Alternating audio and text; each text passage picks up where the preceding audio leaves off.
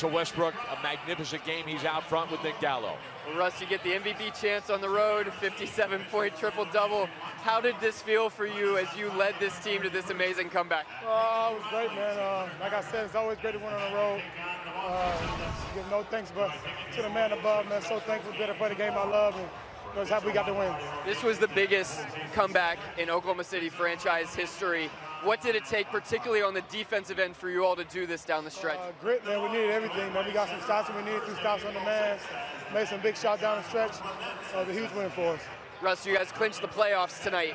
What's the mentality that you all need to have heading into this final stretch before it all happens? Constantly keep getting better. Take one game at a time. You know, we started off a little sluggish tonight, and you know that's a good team, especially at home. And I thought we did a good job of making steps forward and getting out the win. Congratulations, Russ. Thanks, Gallo.